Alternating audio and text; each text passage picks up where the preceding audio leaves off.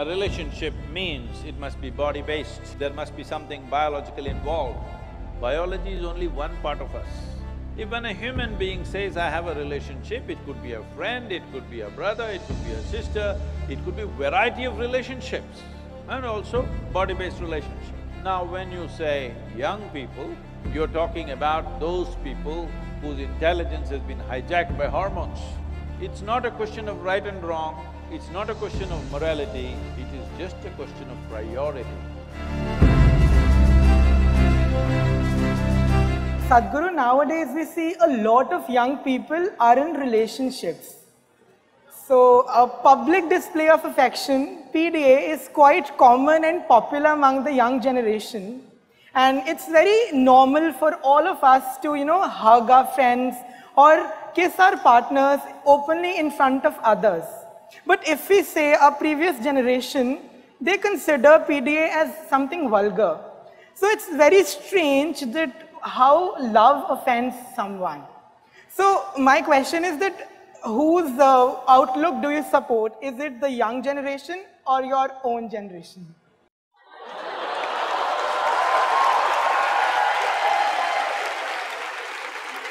What makes you think you're younger than me, huh?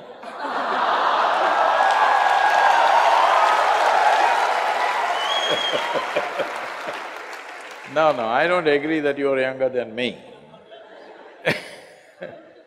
So, there are many aspects to this question. You said today young people have relationships. Unfortunately, you have come to a place where you think that a relationship means it must be body-based. There must be something biological involved. Biology is a part of our life. But the significance of becoming human compared to other creatures is, they are complete biology, we are only part biology. We have other dimensions to us. We have an intelligence, we have an emotion, we have a consciousness which is of another dimension. Biology is only one part of us. If an earthworm says, I have a relationship and both of them tangle each other, I understand. If when a human being says, I have a relationship, it could be a friend, it could be a brother, it could be a sister, it could be a variety of relationships, and also body-based relationships.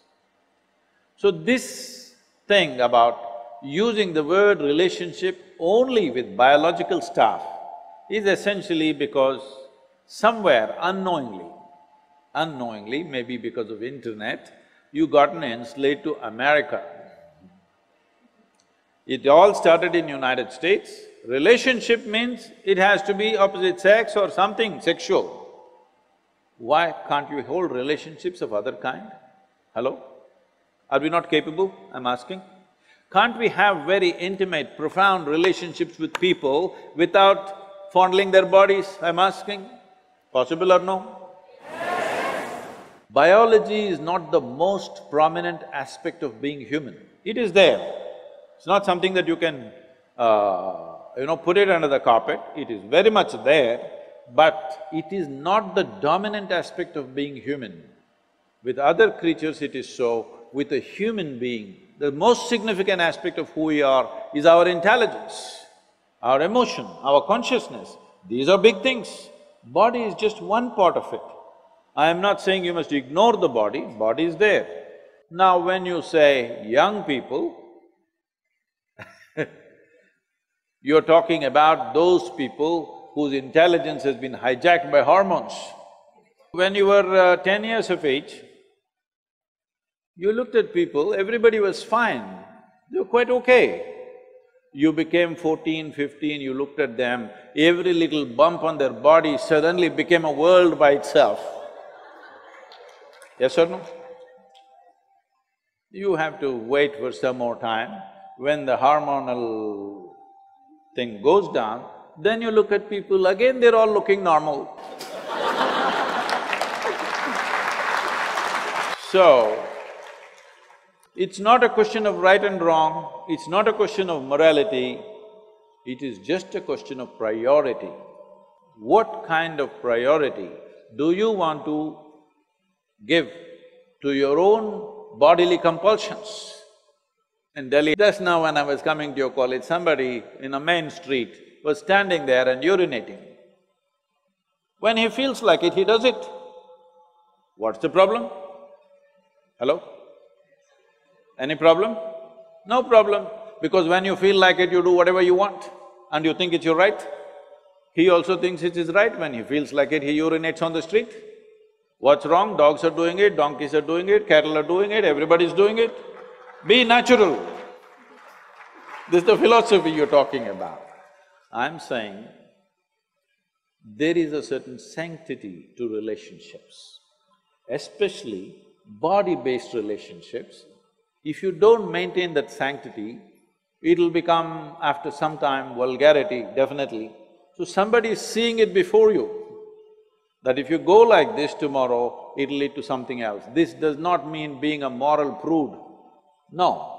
But if you don't maintain that sanctity, you will regret that how relationships will become, how much pain they can bring in your life later on, you will see.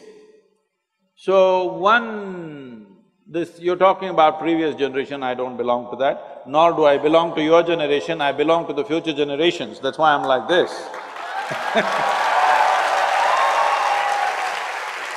The previous generation that you're talking about was a generation which came just post-independence.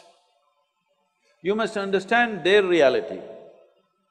They lived as an occupied nation for a period of time.